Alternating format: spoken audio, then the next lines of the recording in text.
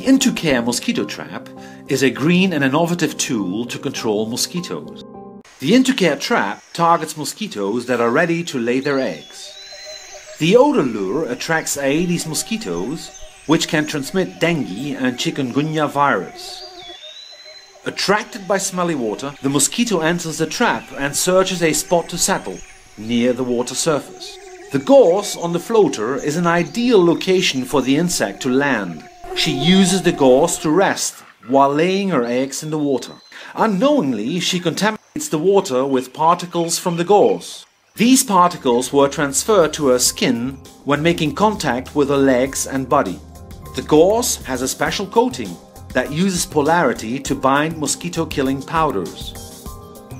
The positive charge of the insect makes the particles transfer to her skin. Her body is contaminated with two different actives. One that slowly kills the mosquito and one that kills her larvae.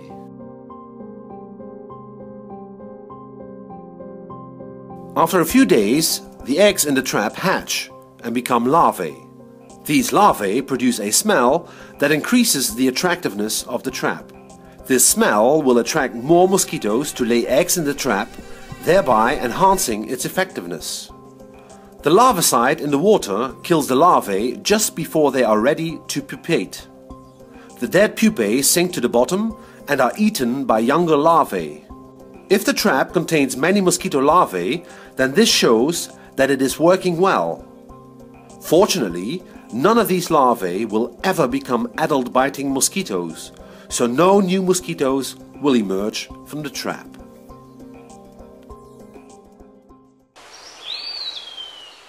After laying a batch of eggs, the now contaminated mosquito flies out of the trap.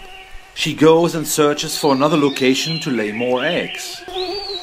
Rainwater in an old car tire provides a nice spot to breed. When she contacts the water, the larvicide on her legs dissolves and contaminates the breeding site. This cycle is repeated when the mosquito continues to search other places to lay her eggs.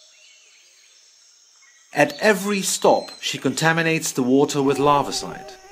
Even the very small amounts that are transferred can effectively kill all larvae. In this way, she kills her own offspring, as well as offspring from other mosquitoes that use the same breeding site.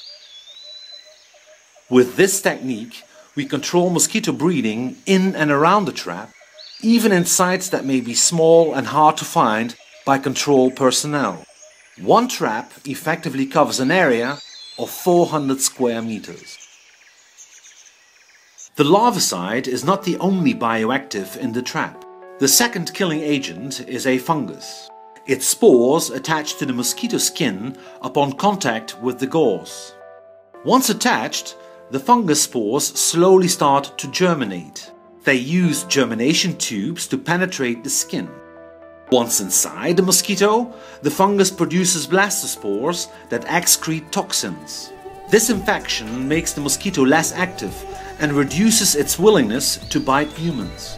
It also inhibits the development of dengue virus in the mosquito gut. An infected mosquito can therefore still spread larvicide around the trap, but cannot transmit disease. After a few days, the mosquito succumbs to the fungus infection and dies.